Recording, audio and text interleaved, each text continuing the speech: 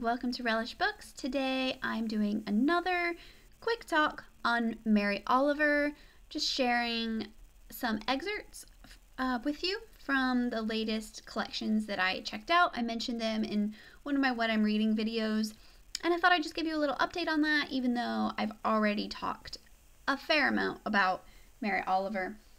But her work is just so beautiful. These three collections were new to me.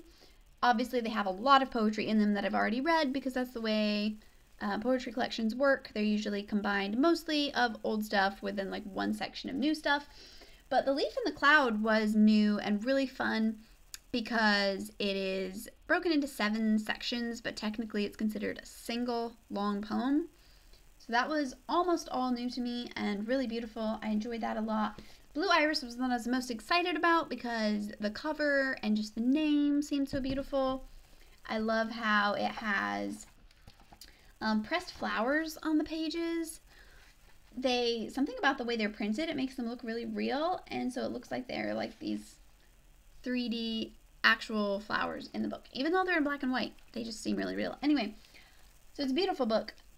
Some of the earlier poems in it are from her later period of life. After Mary Oliver hit the 2000s, her poetry deeply deteriorated. I feel like she struck a more casual tone. She really lost a lot of her vivacity, and the sparkling fire of her poetry was diminished a lot. She got more casual. She will occasionally even start poems with a word like okay. I hate that. Even if the rest of the poem is good, it's kind of spoiled for me when she says, okay, let me tell you about this. And it's like, that's not her. She did deteriorate, unfortunately. Her earlier work is what I love best. But later on, there were some beauties in here.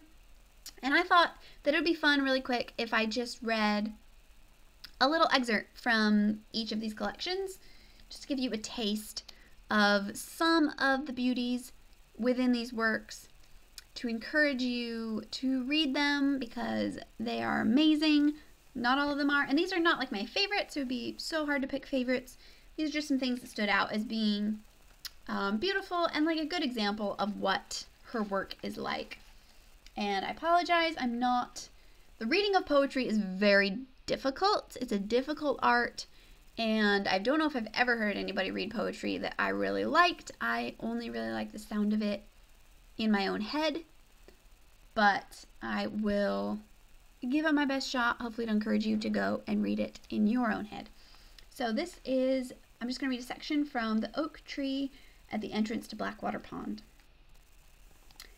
Every day on my way to the pond, I passed the lightning-felled, chesty, 100-fingered black oak, which, summers ago, swam forward when the storm laid one lean yellow wand against it, smoking it open to its rosy heart. It dropped down in a veil of rain, in a cloud of sap and fire, and became what it has been ever since, a black boat, floating in the tossing leaves of summer, like the coffin of Osiris, descending upon the cloudy Nile. So, that's just the opening to that poem. I think it's really beautiful and a good example of her style. She writes a lot about trees, a lot about all of nature, but trees in particular she seems to really love. West Wind, overall, this was probably my favorite collection that I checked out. This was just a really good, solid collection of hers, and I loved it. A lot of it was made up of stuff I've already read, but it was great. So there were several I really wanted to read from this one, but I chose At the Shore because I love whenever she writes about the beach. So, this morning, wind, that light-limbed dancer, was all over the sky, while ocean slapped up against the shore's black-beaked rocks, row after row of waves, humped and fringed and exactly different from each other. And above them one white gull whirled slant and fast, then dipped its wings, turned in a soft and descending decision. Its leafy feet touched pale water, just beyond a breakage of waves. It settled, shook itself open, its spoony beak cranked like a pump. Listen.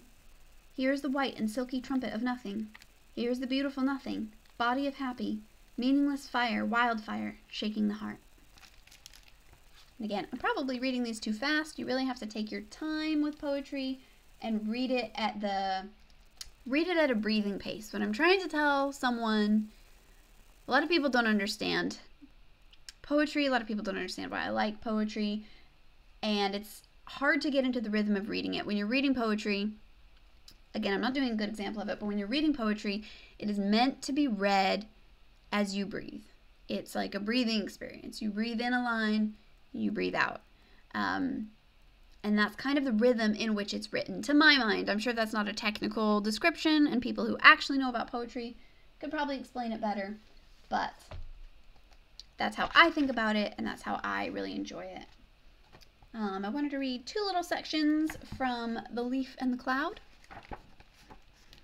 I don't even know what section this is from. They're all just broken up into like 8, 9, 10 in the 7 long poems that make up this single poem of this book. But the poem is not the world. It isn't even the first page of the world. But the poem wants to flower like a flower. It knows that much. It wants to open itself like the door of a little temple, so that you might step inside and be cooled and refreshed, and less yourself than part of everything. Therefore, tell me, what will engage you? What will open the dark fields of your mind like a lover at first touching? So, those are a few little examples of Mary Oliver. I love her work so much, and it is best appreciated if read out in nature. So that's my recommendation for you. Thanks so much for watching and listening.